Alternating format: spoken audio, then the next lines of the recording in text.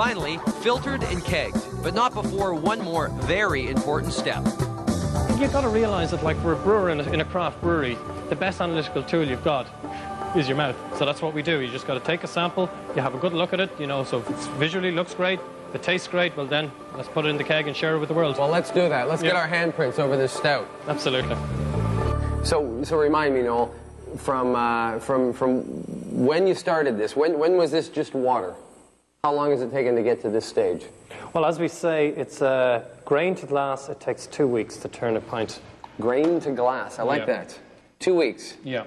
That's good. I can really taste the roasted. I don't want to say burnt, but it's there. It's a good beer. It's an Irish beer. Absolutely. Born in Dublin. After a perfect pint of Darcy's Irish Stout, it's time for the thirsty traveler to head south. We make our way through the Irish countryside to the busy port town of Waterford. Back in 1783, George and William Penrose founded the Waterford Glass House and started producing their world-renowned Waterford Crystal. I thought it would be a great opportunity to pick up the perfect stout glass for the perfect pint. I've been here 5 minutes. I'm already making crystal. Oh, yeah, that's brilliant. I love it. How much would that fetch in the gift shop? About $5. Johnny, what have you done? You've ruined it. Yeah, that's okay. So David saw how awful my glass blowing was and decided to make me a personal Thirsty Traveler beer stein. Thanks, buddy. You started it? This is going to be my glass? Well, this is the first stage of the process, and I can shape it any shape I want. So we're going to make a beer stein, so it's going to be narrow. So I'm going to pass it down to John now, and he's going to put the handle on this. All right, okay. I mean, how did you guys learn to do this? How long have you been doing it? Well, it takes 8 years to actually master the craft, but it's an ongoing process. It's like playing a musical instrument. You never get to a stage where it's complete. We learn something each day and every day. What John and his partner are doing? He's going to stick on the handle here. He knows exactly where to put it on. He holds it up, stretches it. He'll decide where to cut to get the right length. He's stretching it here, and it's cooling at the same time. He's moving it through the air. There's a handle on. He's turning it around the other way to leave it hang, and he'll just push it up against it. So he's using the weight of the crystal and the gravity to pull it down. A nice glass of stout's going to taste pretty good in that. Absolutely. They have a saying about Waterford in relation to wines and beers. A good beer deserves Waterford, and a bad one needs it. Here it is, my Thirsty Traveler beer stein. Oh, it's great. You should feel the weight on this thing. Oh, great! Oh, man. Oh, no, no, no!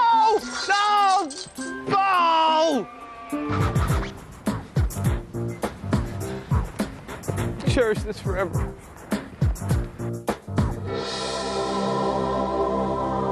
Tomorrow, we head to a Gothic stout stronghold, and I learn to cook with stout's perfect companion.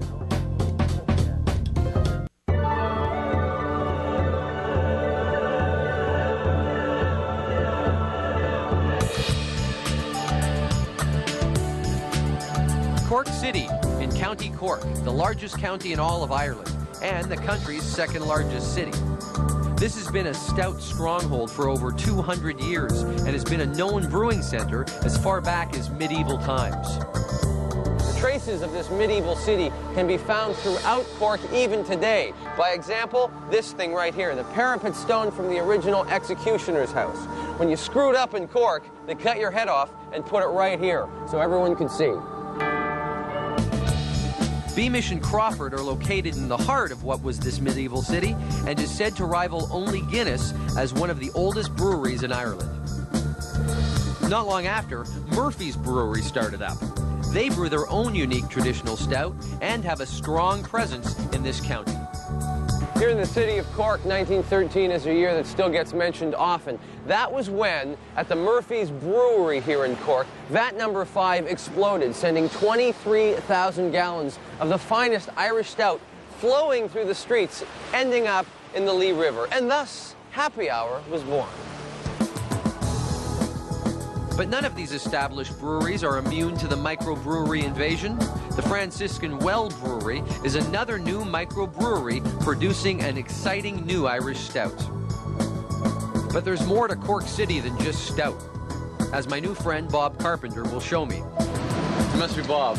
Hi, Kevin. How Nice you to doing? meet you. You're very welcome to Cork. Thank you very much. The old English market here. And I found where it. we're going to buy all our food for today. Oh, it's all fresh in here. All fresh. The only way to describe this experience is a food carnival. See, that's why I eat chicken and beef. Fresh is the word here in this market. Most of these guys were swimming last night. There's everything you can imagine here in this place, and a few things you couldn't or didn't want to imagine. He's a nice guy. How would you Come on, cook? Kevin, give him an old I don't really want to give him a kiss. He's mostly for show. No, I don't want to. Once we get our supplies, Bob spots one more necessity before we leave. No, I don't even know what this is, Bob. Oh, this What is is marvelous. This is the stomach of sheep. This is a sheep stomach. Yeah, it's the lining of sheep stomach. If you're, it's very easy. I happen to have a very good stomach, so I don't think really you might have a partake good stomach in- after this, I Gavin. don't need to partake in this. You're cooking me seafood. I have salmon and oysters, and I'll have no room for the tripe. We'll keep this for another day. If he serves this to me, I'm dining and dashing. Okay, are we done? Thank you very much. Armed with our fresh seafood, we head south to Kinsale. Kinsale is known as the gourmet capital of Ireland and hosts a major gourmet food festival every year. Bob and his wife Maura own Annalee's restaurant, just off the harbourfront. Bob. Hi, Kevin. The hands are washed. Now what? Tonight, Bob's secret ingredient is Irish stout. Now, it turns out that there's lots of recipes that use stout. Bob's picked a couple for me that work well with his specialties. We start with fresh oysters, marinated in stout.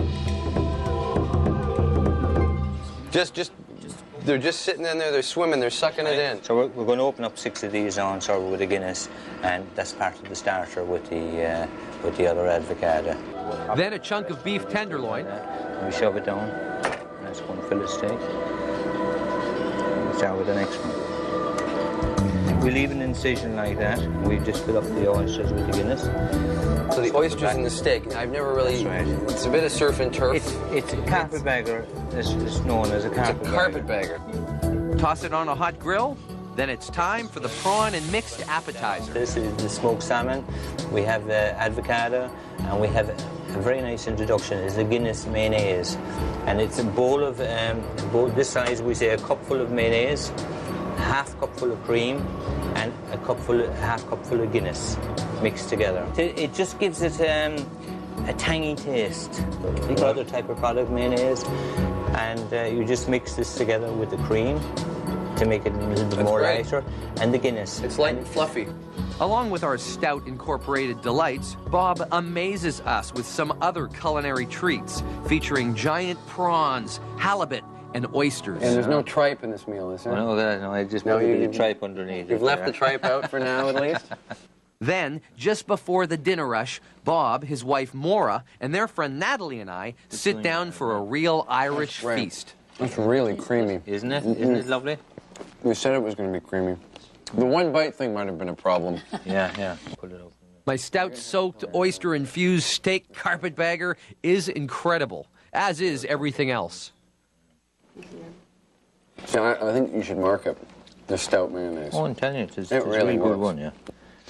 Well, Yeah, well, my requisite glass of stout. cheers. Cheers. Kevin, cheers. Maura, thank you very much. Cheers, Natalie. This looks like it's going to be... What do you say? What do you say in Irish? Slanta. Slanta. Slanta, yeah. There's slans, but slanta. Good luck. While I leave Bob and his family to clean up and do the dishes, I'm off to an Irish pub to enjoy some music, new friends, and a couple of pints of stout.